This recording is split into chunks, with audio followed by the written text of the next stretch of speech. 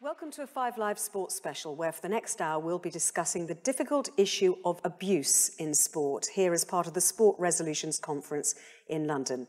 You'll be hearing first-hand accounts from survivors of abuse, including a harrowing testimony from a former gymnast who will share with us how her coach abused her from the age of 12. We'll ask what's being done to catch the abusers and protect current and future athletes. I'll be joined by a panel of experts who'll give us a national and international perspective. I will ask how sport can learn from the crises in public bodies such as the Church, the NHS and the BBC. Well, in our audience are leaders from some of our biggest sporting institutions, as well as current and former athletes. You'll hear from some of them over the next hour. First, though, we're going to hear from a survivor. Gloria Viceras is a Spanish Olympic gymnast and a former national champion in her sport. For the next 20 minutes, Dr. Phil Hopley, consultant psychiatrist who runs a confidential helpline service across 14 sports in the UK, will talk to Gloria about what happened to her during her gymnastics career and how it's impacted on her life since she left the sport. Please welcome Dr. Phil Hopley and Gloria Viceras. So, Gloria, first of all, a big thank you on behalf of everybody here for taking the brave step of sharing your story with us. We're going to explore a number of difficult and challenging issues, but this all sits in the context of sport, that amazing thing that so many people benefit from and engage in. Gymnasts hit that success at a very young age, so I imagine for you, getting involved in sport started early. And I wonder if you could start by telling us about how you came to be a gymnast. When I was 3, my family lived in Mexico City. My father was a journalist and was working there. So I don't remember anything, but they tell me they took me to the gymnastics arena to see Vera Kapslavska. And they always say how they had to drag me out of the gyms screaming because I didn't want to leave the arena. After that, my life got literally upside down. I became more down than up. And so when we moved back to Spain, my parents looked for a place for me to practice gymnastics, with mats and a pit and a coach. So and was that a local club or a school setup? I started in a local club, but quite early they saw that I had some potential. So it was like at 8. I started working out in the National Training Center. I started with a coach, a Russian coach called Nina. I had very good memories of her. She used to tell us all the time to be krasiva. Krasiva means pretty in Russian. She told us to be out there and be like a Russian Tsarina. So we got on the beam and became Katalina the First of Russia. So she was nice. And that was happy times there. You say happy times. I mean, how much did you enjoy what you were doing and how focused were you and how important was gymnastics in the life of this young girl? It was my life. It was my passion. I just wanted to do gymnastics. That's, and represent my country at the Olympics and be like Vera Kapslavska at the time. Then Nadia Comaneci, but at first it was just back when gymnastics was a sport for women. So I was one of the first girl gymnasts in my country. I'm known for that.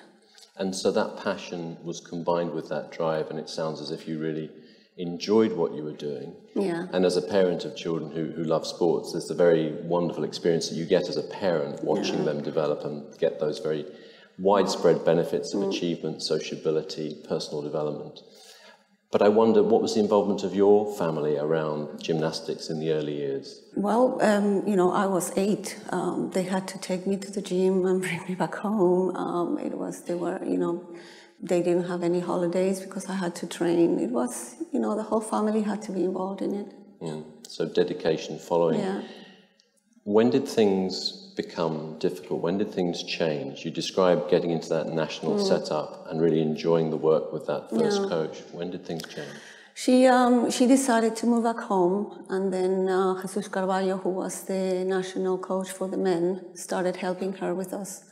There were 5, we were about 9 or 10 years old, and we were the hopefuls. and he started coaching us. And when she left, he stayed. He took care of that group of girls, and started. What was he like to begin with? He was very charming. We found very nice and we very funny his little games like of seduction. He would give a little kiss to my teammate and then look at me like saying, you know, if you're good, I'll give you one, like two.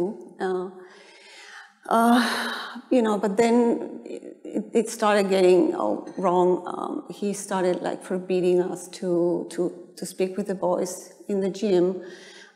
There were boys our age with whom we just played hide and seek the day before, and all of a sudden we couldn't even look at them, we couldn't say hello, we couldn't answer a good morning, and we have to sit in the gym and looking down to the floor. You know, and then he started humiliating us or insulting us. He called me a whore all the time, you know, and he just waited. He was testing the limits, you know. He waited to see if we told our parents, and so it developed like that. Then he started giving us a massage in the warm-up room in the basement, and that's how it all started. Yeah. And meanwhile, your parents are driving you back and forth from training, and there's been a very significant change in your experience of this sporting environment. Were they aware at that young age? I think I never spoke with my father. Died some years ago, and without knowing what had happened to me. But I think he knew something was wrong. You know, after the Olympics.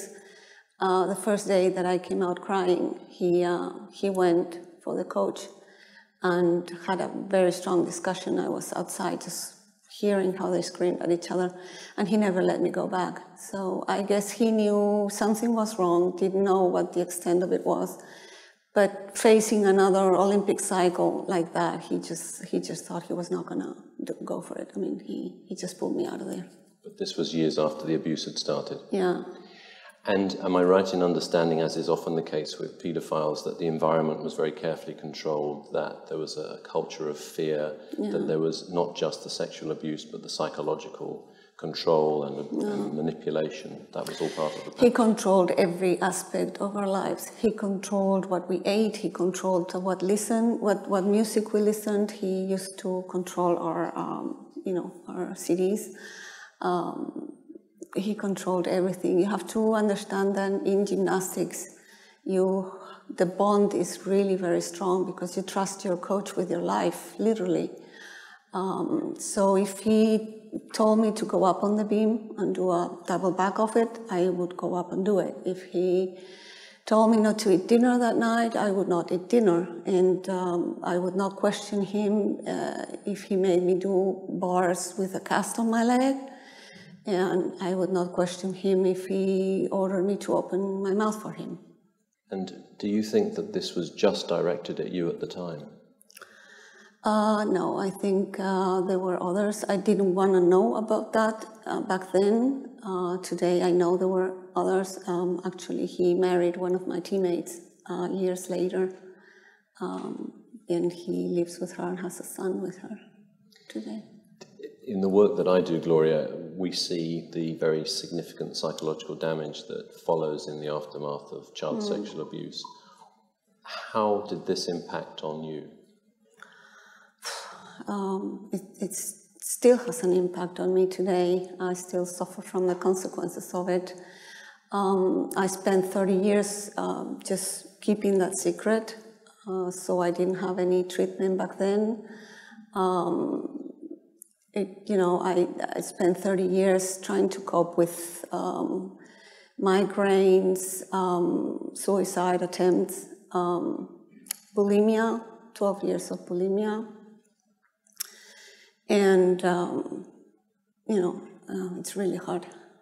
You said to me earlier that you thought when your father pulled you out of that national training camp, things would be better, and there was a sense of relief.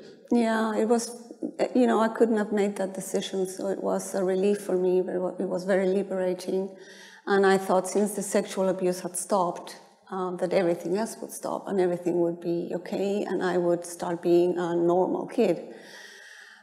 But I was very wrong. You know, when you get pulled out of such a control, disciplined environment, it's like being left alone in a street, in a place you don't know, with people you don't know, that speak a language you don't know, and knowing that you will never be able to go back to the life that you've known before.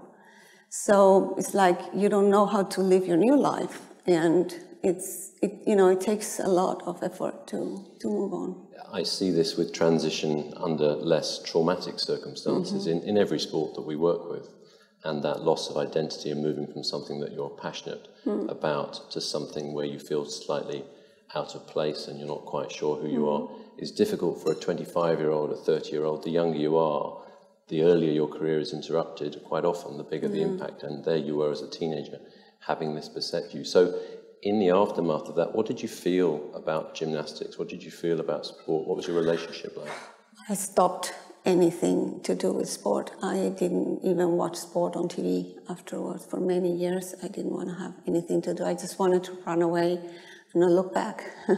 And that's what I did. I didn't have anything else to do with sport after that, until recently. The experience tainted all of your experience about sport prior to that, but here you are today being incredibly brave, as I said before, sharing your story. So what has changed? Well, 4 years ago, I decided to share some pictures with some of my old teammates with whom I hadn't had any contact in over 30 years. So we started meeting again, we started talking, and we realized that we hadn't been, that I hadn't been the only one suffering from this. We found out that the federation, the Gymnastics Federation, had known about it, didn't know anything about it. And I realized that I had some witnesses to the abuse, direct witnesses. So it became very, very important for us to speak up, because he was still coaching the national team, and there were very young girls at his care. So we thought, what if he had been abusing the girls for 30 years? So we had to speak up. And it's been very difficult, but we've managed to make some changes with it, so I'm happy about that. And those changes, and of course being here today is a great opportunity to share this story and push those changes forward. What is it you're seeking to achieve? Well, when you speak about violence in sport, you tend to think about a bunch of fans fighting on the stands of a football match. And what I want is that society moves away from the stands for a little bit and looks down on the field. There is a lot of violence happening on the fields and in the gyms, in the pools, against athletes. And until we acknowledge that, and until we listen to people who have suffered what I suffered, and learn how these environments work, only then we can start working on prevention and on putting all the control mechanisms in place so that children can do sport safely and healthily. And are there specific programs you're involved in at the moment that are seeking to increase awareness and open the door and therefore allow the opportunity for preventative strategies? Yeah, right now I am in a project called Voice. It's an EU project. It's funded by the Erasmus Plus fund. And it's all about hearing the voices of those who were affected by sexual abuse in sport. So, you can find us in the net, Voices for Truth and Dignity, and I invite everybody who's been affected by this to come forward and tell us your story, because, society needs to listen to those stories.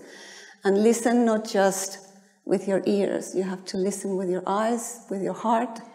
You have to listen to those athletes who stop smiling, to the athletes who stop eating, and because the signs are always there. And only after you listen to those stories and learn how those environments work and how those pedophiles do their grooming and all this stuff, only then you can understand and you can really work on prevention. And how are people responding to that opportunity to come forward and share? We are at the very early stages of the project. but we are already having some response to that, and it's going to be very positive. It's going to be positive for those who participate in the project, because it's very liberating to be able to speak about that in an environment where you're protected. It can be confidential or it can be in the open. It's all about, it's up to whoever, to the person. What people are comfortable with. And in terms of the support and help that you eventually accessed, what was helpful for you? We decided to go to the sports ministry and ask for help, because we were very worried about the kids that were still at his care. And they provided all the support and all the counseling that we needed, legal counseling and psychological counseling. I've been in treatment now, finally, for the cause of all my problems. Because, usually you tend to treat the symptoms, they treat you for the bulimia, but they don't treat you for the cause of the problem. So I've been in treatment now for 2 years, and I'm doing really well. And, it helps me a lot with my, going forward with my life. I'm sure it does, and I'm sure the proof of it being successful is the fact that you're sitting here talking to me. You're also a mother, and you had this very sensitizing experience around sport. So what's your attitude been as a parent towards your children in sport? Actually, I have an elite athlete in my older son is silver world medalist in handball when he was a teenager, when he was in the junior category. So my experience, what I try to do is to keep an open line of communication with my children, because before they're able to tell you something important, they have to be able to tell you a lot of unimportant things, and you have to listen to all of them. So I hope that by doing this, they will be able to talk to me and tell me if something happens to them. And how aware of your story are they? Oh, my oldest sons, I have a 24 and a 21-year-old. They learned about it when I disclosed. They didn't know about that before. The little one is still, we'll try to keep her a little bit from it. Still, she's 9, so but we will do it with her too. The time has to be right, but as you say, how you create that environment for open dialogue is a critical skill. And what about skills for coaches and organisations? What should people be aware of? What should we be doing in terms of safeguarding strategies? Actually, I do. Sometimes I speak in front of future coaches, because I think that is very productive.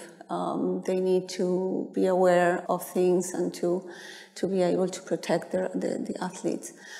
Like I said, listen to the athletes. The signs are always there, and we need to put more protection mechanisms in place for those environments not to become an environment in which the abuse can take place. And what would you like to see specifically in terms of authority responses in Spain, for example? Oh, for a start, I would like the statute of limitations to be removed from Spain, so that we can at least put our abusers in front of a judge. But there is a lot of work to do on prevention, on setting up the protocols within the clubs, within the basic structures of sport. There's nothing done on that. And finally, here you are as a parent, your own children. There's been a huge shift in society between attitudes when you were a child and attitudes now. There's much more access to information. People are more aware. And I'm sure that your parents, like my parents, weren't those people that would be comfortable talking about sex, for example. But what advice, looking back, would you as a parent now give to yourself as that young gymnast in order to make that person better able to protect themselves? That's a difficult question, because I still think that if I look back at how I was and how things were back then, I still think I wouldn't have been able to speak up. But what I think is that it's not for the victims to speak up, but for the adults to act, and for the adults to provide the safe environments for the children. So it's to teach families to recognize the signs, but to work from the bottom up and to work on prevention from the lower levels of the sport structures. Thank you. And it was wonderful that eventually your father could see that this outgoing, happy, very engaged child had changed in nature and picked up on those signs. So educating parents is obviously a key part of this as well. Yeah. Gloria, thank you so much for that welcome. brave sharing, and if the audience would join me in thanking you.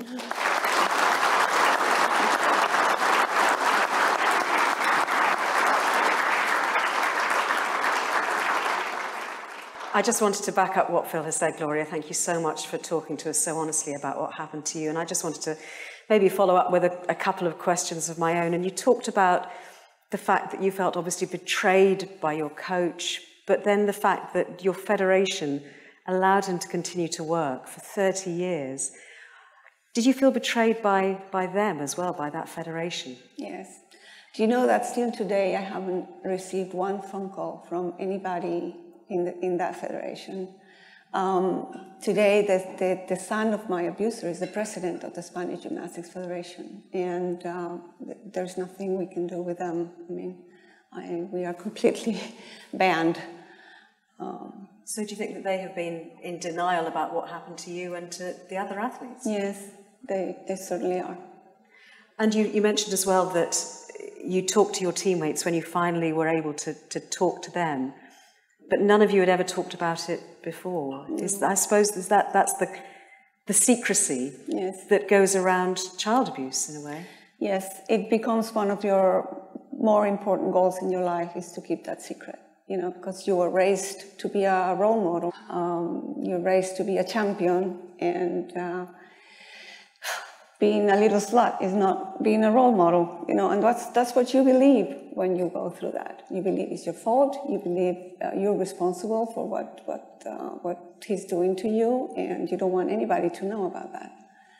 And so, Phil, the fact that you're talking to somebody like Gloria, who is in a sport like gymnastics, which, as you said, is something which draws in its athletes extremely young, is it no coincidence that somebody who is a paedophile is drawn to being a coach in a sport like that?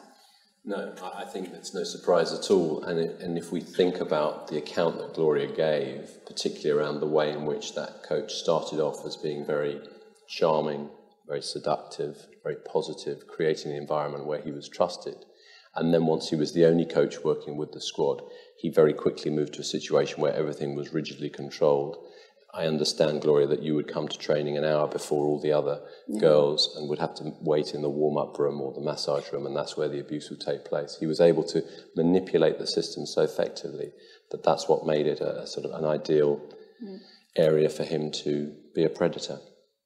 Did he encourage you to not tell anybody? Presumably that was the whole thing. Was it, you hear people talking about saying, this is our secret? Like I said, gymnastics is a dangerous sport. When you're learning a trick, for example, and at first you need to be spotted, you need to be helped, you need to have the mats put in place.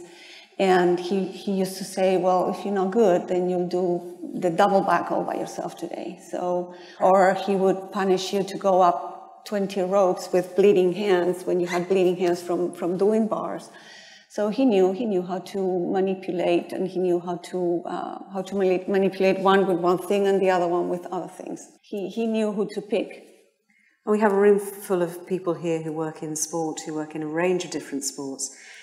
Do you think that some of them may have to think, is there anybody in our organisation who is like your coach was? Can people here look at themselves and look at their organisation and think, this is not a problem that we have? They need to look good. I think, like I said, I think the signs are always there. When the athletes stop smiling, stop driving, stop going there with a smile on their faces, when the environments become too controlled, when there is too much power, when one person has too much power over the whole structure in a club or in an organization, you have to raise the alarm. Because you have to really think what's going on and do something, you know, act. And Phil, we've said that you run a helpline. How hard is it for athletes to come out and speak and to pick up the phone and talk about such things? And I think it's very difficult, because if you think about the whole nature of being a sportsman or a sportswoman, it's all about success, it's all about victory, it's all about performing to the best of your abilities. And if, as is commonly the case, there is stigma around abuse, it's similar with mental health issues, there's going to be a perception that by declaring this issue, it's going to impact on how you're perceived by your coaches, your club, your teammates.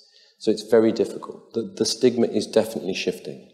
One of the key things in this area is to ensure that support that's available is confidential, absolutely confidential, and sits outside the management structure that the player is working in.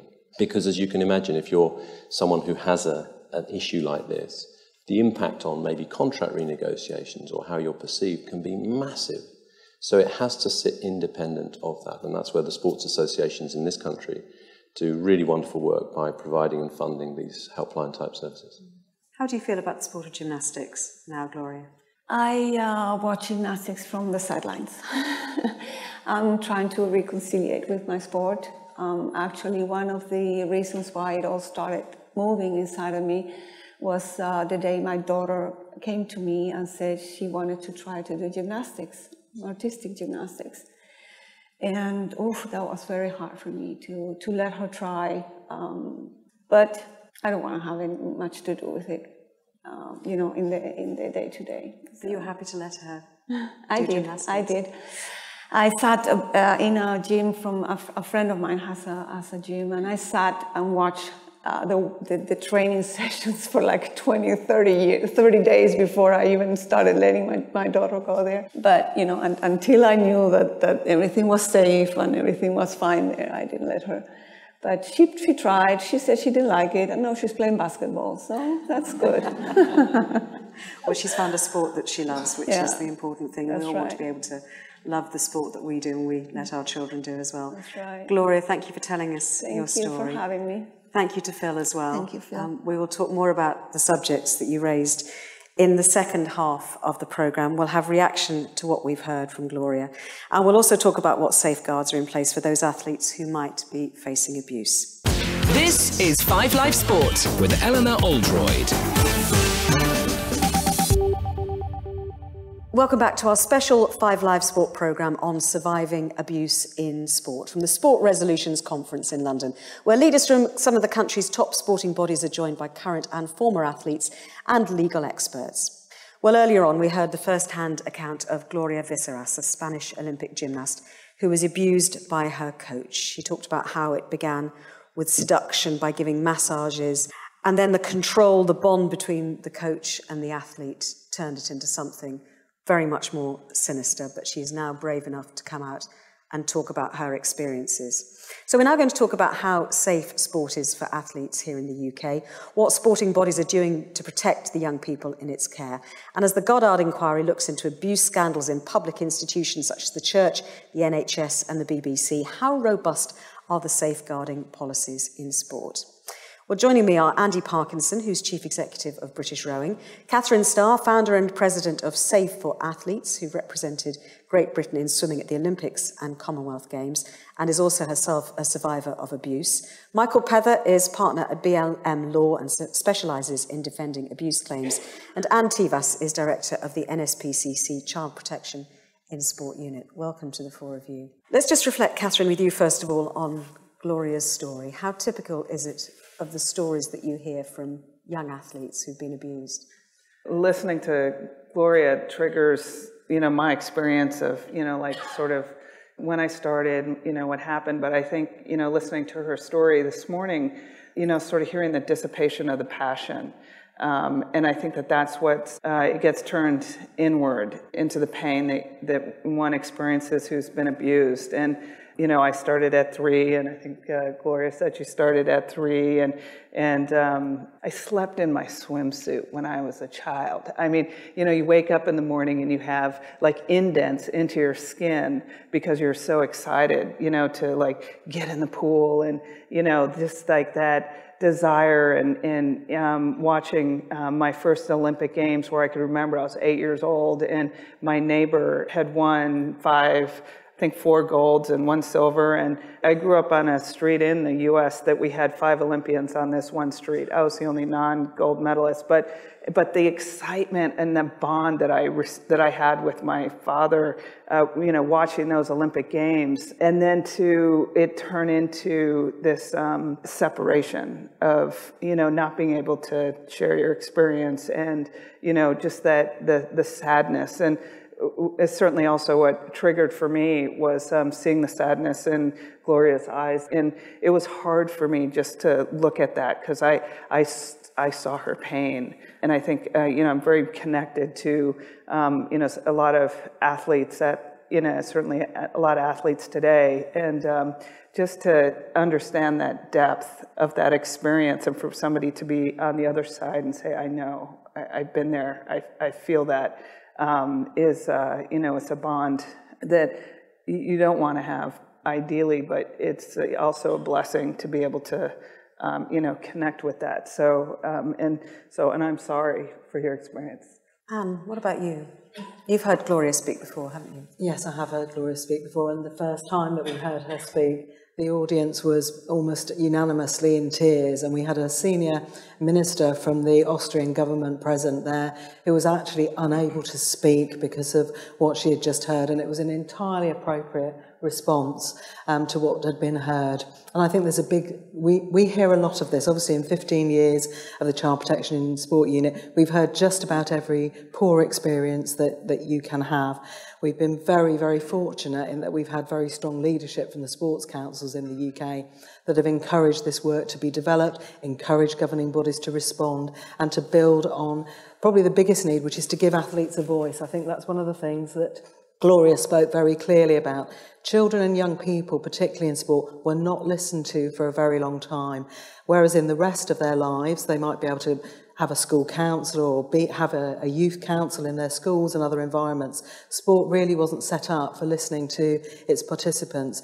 That has been a sea change, but there is still a very, very long way to go. There will be athletes here and athletes in other countries preparing for Rio who can't speak out at the moment because of the risk of losing their medals, their place in teams. And we still need to do a lot more to create an open culture where all athletes, young and old, feel able to turn to somebody. But also I think the important point that Gloria made was that for most people, they can't speak. What's happening to them is so terrifying. They also see other people getting very poor responses in some sports, and they're frightened and don't know who they can turn to. So it does rely on the whole entourage, the whole of sport, to be prepared and to understand these are the indicators of something going wrong. I do need to speak out. I do need to do something. So, Catherine, there are young athletes at this moment preparing to compete who are being abused by their coaches. Yes.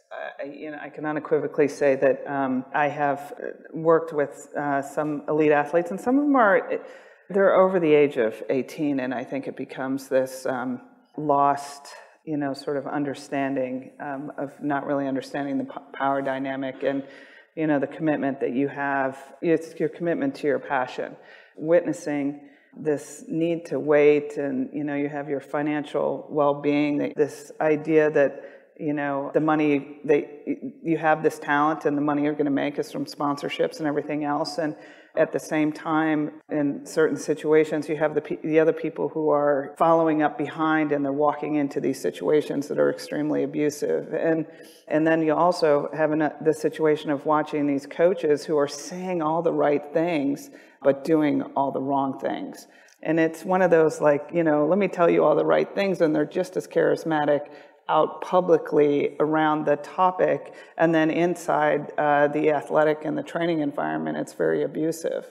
We are looking at leadership in this area where the only check mark is how good are your athletes.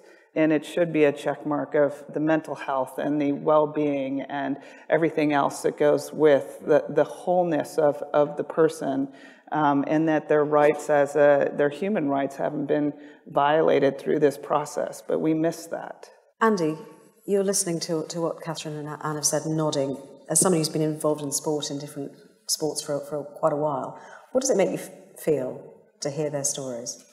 I think I was sitting there listening to Gloria, and aside of the the fantastic work that she's doing in terms of raising the awareness of this, what it reinforces to me is the duty of care that we as national governing bodies have, and the sense of responsibility that we have in making sure that the environment that people are participating in, as well as competing in, is enjoyable. And that goes from all the way from our elite team all the way down to the riverside.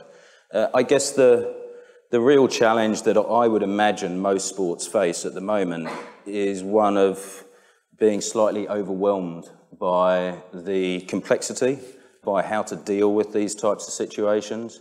In the previous set, you talked about the confidentiality element, which is so fundamental. But you know what? Sport's not actually very good at that. We tend to operate in quite closed environments where people know each other a lot. So the confidentiality piece is so important, which then leads the conversation to the simple fact of good governance. If you've got a system in place that can allow people to talk to you openly with confidence that you're going to do something about it, then you've got a shot at least providing a safe environment for your people. We heard from Gloria, Michael, that the Spanish Gymnastics Federation seemed to be in complete denial at what was happening to its athletes. Is that something that's reflected in your experience that you've had as well, that people don't really know what their coaches are getting up to? I think generally there is a shift, and it's only happened quite recently within the last few years, but there's been a shift from a culture of what we term sort of disbelief of a victim of abuse, which is reflected very well with sort of in Gloria's experience, to a culture of belief, and the triggers that have changed that culture. There's more work to be done. The trigger for that change, which has encouraged victims to come forward, the triggers were the Savile revelations, followed very closely by the child sexual abuse revelations in Rotherham and other local authorities, which really pushed the issue of child abuse in very different sectors to the top of the agenda, and gave a lot of victims who were sort of had for years and years and years not been able to come forward with their experiences, gave them the confidence to do that. And it's a change in that culture, which was, there's a lot of work to be done, and I'm sure there are a lot of institutions, including sports institutions, that need to put in place processes that encourage the victims to come forward. Michael mentions Savile, and we know now that he was one of the most vile paedophiles that this country has seen. Is the level of the abuse that his victims suffered, is that replicated in sport, do you think? Are there coaches doing to young athletes what Savile did to his victims? Undoubtedly there are. We do need to have some more willingness from governing bodies to share their case data with us to help us have a full picture, but all of the research that's been done, wherever there are children and young people, wherever there are vulnerable or adults at risk, there will be people who seek to harm them. The things that make a difference are the culture in those environments. What we're seeing through the Goddard inquiry and other institutional abuse inquiries around the world is a focus on how institutions operate and how leadership operates to create a culture where any issues that are arising will be picked up. If you have a closed community where people aren't able to speak out, where there aren't policies and procedures, then that's an environment that's ripe to be abused. I think we're moving very much in the right direction in the UK, but there are a lot of organisations that don't face the scrutiny that the Sports Council's put on the organisations in the UK, and that's one of the places that we really do need to be looking. All the unregulated bodies. We may have a new governance code coming, but we do need to ask the questions about the sports bodies that aren't actually subject to those requirements. What do we do about those? What do we do about private leisure operators and people who aren't currently being scrutinised? Because those will be environments where abuse will occur. Catherine, we heard that you're a survivor of abuse yourself. I don't know how much you are able to discuss that with us, but you're talking to other victims of abuse all the time. What sort of stories are they telling you? I mean, the abuse ranges from sexual, sort of joking, touching from your coach to ongoing sexual relations. It varies. And I think what the most frustrating part of it is that these initial boundaries that are broken down, and Gloria talked about that, like the boundaries that get broken along on the way. She talked about seduction at one point. Yeah. In her account. And seduction, when you're talking about a 12-year-old child, it couldn't be more inappropriate. If I could share like kind of a personal story that happened along the way. I was training with Sharon Davis for a couple of years, and then she retired, and I moved to Coventry, and that's where I was training with Paul Hickson. And I was at that stage of my career. I had just turned 13, and I had made the British national team. And I was the youngest person on the team, and so I was interviewed by ITV, like the local Midlands ITV, and so the TV cameras come in, and because I was an American and I moved over to Britain, I'd already been quite popular in the news, just, training with Sharon Davis and what have you. But I'm having this interview, and I'm in my swimsuit, and the Coventry Swim Center is all glass. It's just very exposing, and I'm sitting on the bench there, and he just places his hand on me during this interview and starts rubbing my leg. Who is he? Paul Hickson, who was my abuser. And I remember sitting there with you got the camera person and you have the person who's doing the sound, and just to feel like so exposed and so publicly, like here I am on getting filmed, and this abuse is like happening in broad daylight. And nobody stopped it. And so that was like the beginnings of, and it happened before then. I was already being groomed along the way, but that was like that pivotal moment of nobody will believe me. And here I am, like in a very public way. And they went on with the interview, and I was the superstar, and and that was like the end of that. There was no defense after that. All the doors had been closed to communicate. What happened to him?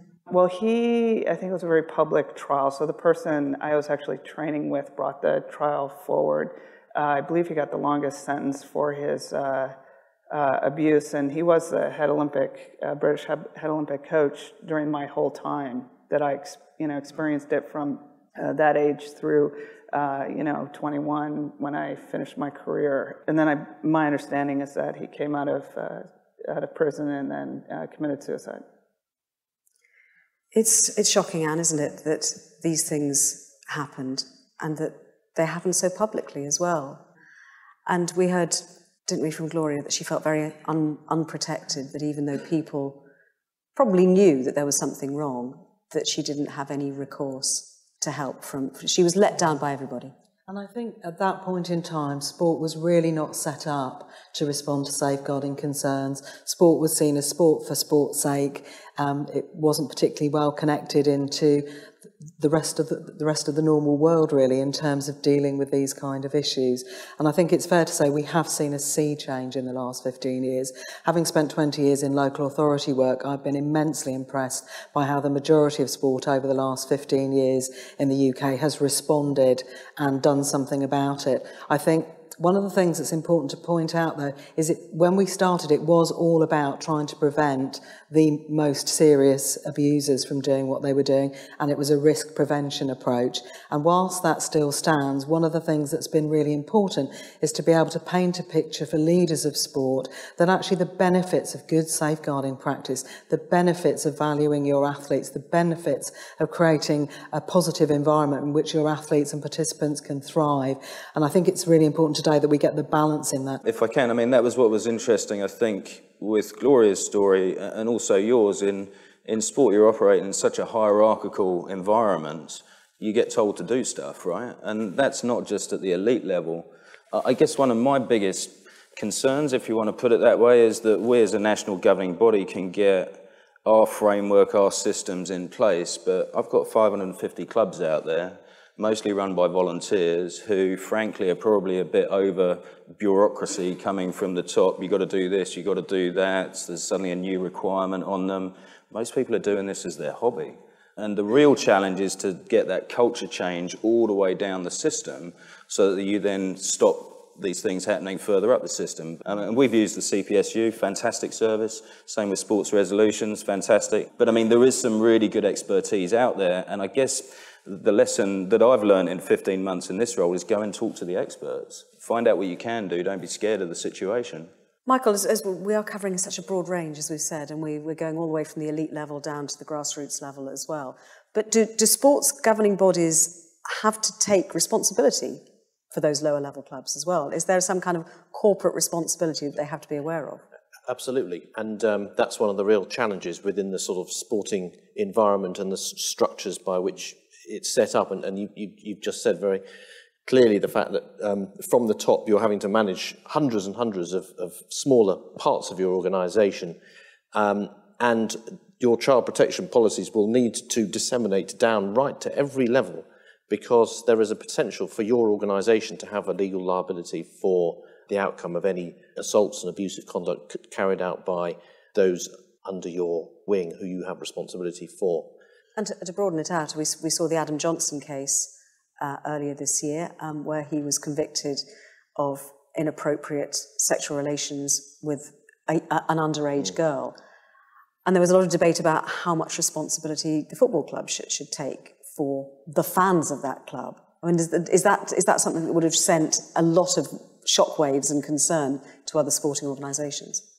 Very much so. I mean, you won't be surprised to learn that there are some legal grey areas around all this, but there are certainly serious risks that if, as a club, you're sending out someone as an ambassador of your club, and that person is at one level doing your club's bidding, then the line of responsibility, legal liability, may well come back to you as the organisations responsible for them. In an ideal world, of course, we don't want to get to legal cases, do we, Catherine? And I know that your organisation gives advice to coaches, to organisations, to sporting bodies, and also to parents about what is appropriate and what is not appropriate behaviour. And of course, when you're working with swimmers, with gymnasts, with young people, there is going to be a certain amount of physical contact between a coach and an athlete. But what is right and what is wrong? You know, I think people think that there's like this big gray area on that topic, but there's really not. There's appropriate technique and everything, but I mean, I'm an advocate just to explain what you're going to do, you know, so it's like, okay, we need to, you know, need to touch you here in order, you know, to spot you or whatever. It just requires communication in a respectful way. But, you know, it's like I had a situation where the athlete was, the coach purposely put the athlete in a dangerous situation that it made them rely upon this coach in an inappropriate way. And, you know, and it was like, because there was no oversight of the, you know, of the coach is how that sort of came about. But so can you give us more details of how, of that situation? There was a situation actually in gymnastics. The way that the coach positioned themselves to spot was to, you know, grab their upper thighs inappropriately, but nobody was in the oversight of any of that. But it created this false dependence, and you're a child, you can't say anything, there is no voice, and it's, you know, been certainly the tagline of Safe for Athletes is, you know, give an athlete a voice. But I also find that you have a young person is being asked to have a vocabulary of an adult. And so there's this misconnect behind, like, he's creepy, it's this happening or this, and they can't really explain to you exactly in words that you need to file a form and to have this legal complaint. So I actually have spent a lot of time being like a translator from a young person's experience to get to the words and to get to something to where there can be an actionable place to go. There's little incidences that, oh, they touched me on my shoulder here, or they did this here, and they did, but they add up to this whole experience. But those one incidences, we just kind of, oh, it was just this, or it was an accident. But let me just tell you, 10 incidences aren't an accident. We don't spend the time truly listening and really getting a bigger picture, and that's how I think we create the gray area ourselves. There's not a grey area, is there? No. In my view, I mean, limited experience, there isn't a grey area. It's about appropriate behaviour and inappropriate behaviour. And I've had plenty of conversations recently, and I'm like, no, look, it doesn't matter whether you're an employer, an employee, an athlete, a coach, it's inappropriate to do that. I just think it's a very black and white thing. It's appropriate or it's not. Have things improved, Anne, since then? Absolutely, things have improved, but not everywhere. The many governing bodies that are represented here today, the county sports partnerships that have been funded and have worked through standards processes, they have made massive changes in 15 years. But there will always be some dangerous people in all walks of life. We're very much more aware now of where the bigger risk areas are. There's been more investment in research, more investment in evidence to paint the picture of where we need to focus our attention. And that is about setting a standard of behaviour across sport, making it clear what the expectations of that are, but looking at areas where we know there are significantly more risks. Talented and elite young athletes are unequivocally at more risk than other athletes. Disabled athletes are more at risk. Children from BME groups are more at risk, and we need to start focusing for the next few years on where are things hiding in the shadows that we need to do more about. Are there people that you know, Catherine, who feel like these things are happening in the shadows and there's no help for them? You know, I think there's a combination of having this consequence of, if I speak up, what's going to happen to my career? So at the highest of levels, you know, I have peers of mine who've, you know, were on their country's Olympic team and their own child is, you know, at an elite level and been involved with a coach. And they themselves can't, you know, make action to make the change out of fear of the governing bodies not being able to take the right action. But then there's also the fear of this person getting this training. And that's the piece where we need to break that bond and have a safe way to remove somebody from their elite training environment, because there's sort of a single site of, well, where else do I go? And there's this unknown. And so as a result, there's like, well, I can withstand this or stay in this until after my career is over. And I would like to be able to see that those actions can happen in the moment, at the time. And I have worked with athletes, removing them from situations, and I'm now seeing them thrive in the sport. So they were going from a place of having to like lose their sport altogether to being able to make this shift confidentially and then get back into their sport and then, you know, pursue the levels that they, you know, are desiring to pursue. So these are people who won't speak out because they're afraid that would end their sporting career. Correct. There may be parents listening to this, Catherine, who are thinking about the sports that they want their children to do, and as Anne says, that it can be so hugely beneficial in so many ways. And they might be worried now, having heard this. What would you say to them? First, there's resources available, you know, to be able to speak up. But what I'd also say is, you know that you have the ability to make sure that that sporting environment has the appropriate safeguards in place. And there are channels to go and to pursue that. And really don't put your child in an environment where all the doors are closed and there isn't a way to speak up. And no coach is more powerful than the topic of safeguarding. And I'm a huge advocate of sport in itself and the benefits of being an athlete and how it shapes you and your ethics of self. And that's what I feel that we also have to have the moral and ethical integration from everybody who touches any person in sport around those elements. I essentially have really helped people to be able to say you don't have to stay there.